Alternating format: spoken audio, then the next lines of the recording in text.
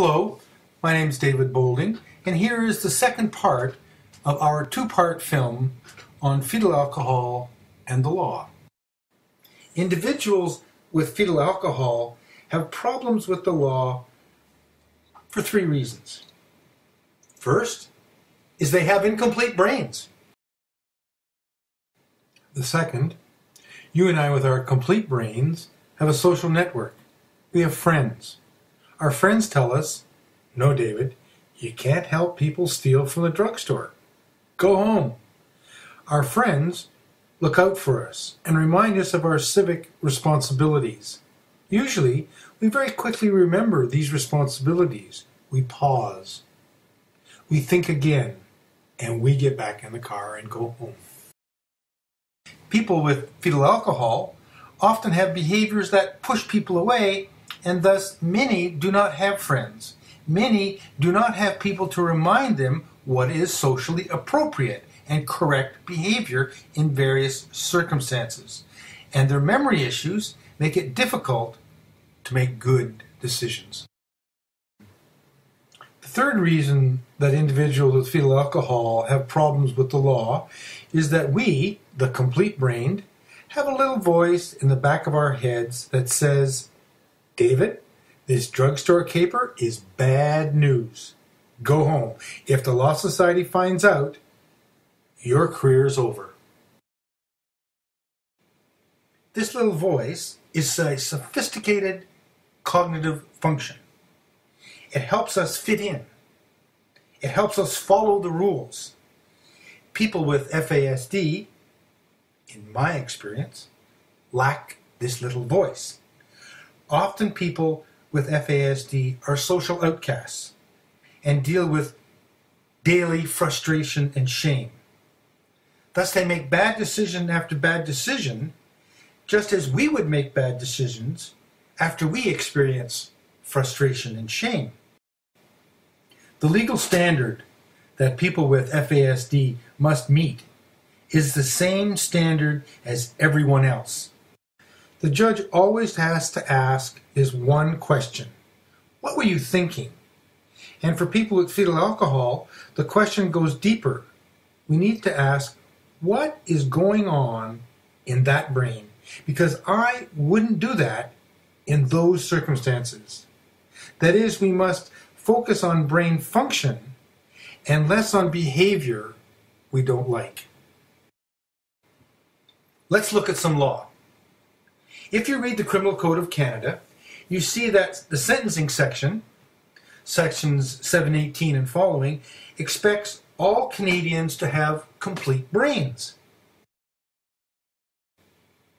For example, 718B states, "to deter the offender and others from committing offenses," which means that in the moment before you commit a crime, you and I will stop for a moment. Because we know there is a rule of law, and we know there are consequences, and we have remembered many situations where people have done a crime and gone to jail. Section 718B requires a brain that is able to use our common adaptive behaviors, learning abilities, attention strengths, reasoning abilities, and memory skills. The person with fetal alcohol struggles in all of these areas because their brain is missing parts. Here is another example. 718D states, "to assist in rehabilitating offenders." Jail is the loss of liberty. We put you in jail and we hope that you will think about what you did. And then we hope you promise yourself that you won't do this again because you don't like jail. Strangely, people with fetal alcohol do well in jail. They like the structure, they have friends, they are fed, and in many ways they are happy there. And they are also horribly exploited by other prisoners. And when they get out of jail, they're the same person they were when they went in. That is, the permanent brain damage has not been repaired. They still have trouble reflecting and understanding consequences. Here is the good news. Dr. Sterling Claren, MD, the main beam of fetal alcohol research in the world, tells us to create an external brain. An external brain is a team, a committee of good-hearted people who will stand in for the missing brain cells.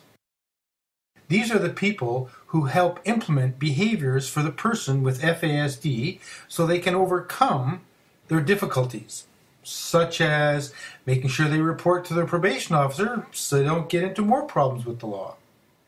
Teachers, pastors, extended family, and retired neighbors are all examples of an external brain.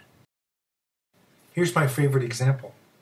One of my clients had problems shopping. Almost every time he went shopping, he was arrested for assault, mischief, theft, or other crimes. He was prohibited from entering most of the large stores in Vancouver. As a term of his probation, the sentencing judge sent him to walk dogs at the pound. The nice retired people at the pound, who all drive Volvos, were happy to see him. He loved dogs, and the dogs loved to be walked. For the first time in his life, my client had ample, unconditional love and acceptance. The second thing he got was friends.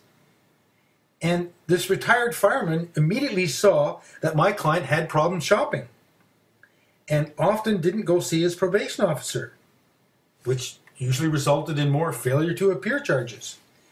This retired fireman, with his Volvo, said, "I'll take you shopping. I'll make sure you see your probation officer." That is an external brain. And it's free. Why does fetal alcohol and the law matter to you? In the beginning, I said this was difficult. And there are no easy answers when people with a permanent, brain-based physical disability break the law. We know jail has no effect. The law says jail should be the last step in the ladder of punishment. Fetal alcohol raises difficult questions. This topic is important because all Canadians share the value of fairness. Values, while not written in law, are a part of our character. Values tell us who we are. It's much more than we're all equal before the law. Fairness is individual. Fairness is personal. To be fair, in Canada, we take into consideration all of the facts of the person and their situation. The second reason fetal alcohol is important is legal and is found in our Constitution. Our Charter of Rights and Freedoms is the supreme law of Canada. This document requires us to accommodate people. This document is a leveling document. That means, for the most part, we are bringing some people, usually those who are less fortunate than us, up to a level where most of us live. Here's an example of accommodation required by the Constitution. After years of struggling, Parliament decided that Aboriginal people who went before a sentencing judge needed to be treated differently. The judge was to be given a report. It's called the Gladue report. This report gives the judge specific information about the person and his Aboriginal context. The reason we do this is because we put too many Aboriginal people in jail. And jail is expensive and seems to have no effect on behavior. Perhaps we need to find a similar way to accommodate people who have a permanent brain-based physical disability. I'm suggesting we do a similar report to the judge for people with fetal alcohol. This multidisciplinary report would include input from doctors, neurologists, speech and language therapists, teachers, and probation officers. And as its structure, might use the alarm mnemonic we talked about earlier. The third reason fetal alcohol is important is that unless we change how we deal with people with a permanent brain-based physical disability, we are going to discover we are spending too much money on our prison systems. In 2014, we are slowly drifting towards a style of punishment that is not Canadian. We need to follow our Charter of Rights and Freedoms and find ways to accommodate all Canadians. Canadians believe that we all do better when we all do better, because that is what our Constitution requires. We do not need more prisons. We need more probation officers. And these new probation officers need to give the judge this multidisciplinary report. It is that simple. For further and better information, check out these 3 websites. And the best book on fetal alcohol is called Trying Differently, Not Harder by Diane Malbin.